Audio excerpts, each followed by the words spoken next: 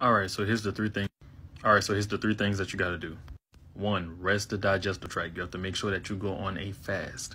The whole point is to reduce the workload on the intestines, so solid foods put a stress and or work within the intestines, so chill out on the food for a little while. Number 2 is reducing food stimulation, which ties back into fasting.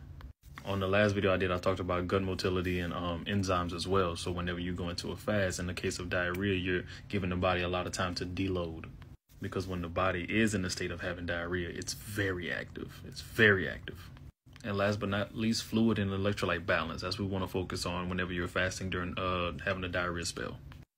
Diarrhea basically dehydrates you as well. So what we want to focus on is making sure that we stay hydrated as well as full of electrolytes. So your distilled waters, your broths, vegetable broths preferably, fruit juice, things of that nature. Do that for about 2 to 3 days and then wean yourself back onto solid foods via raw foods and you should be good to go. But if this is something that persists and keeps going time and time again, you might want to rethink your diet and see a specialist. I hope this helped you out, friend.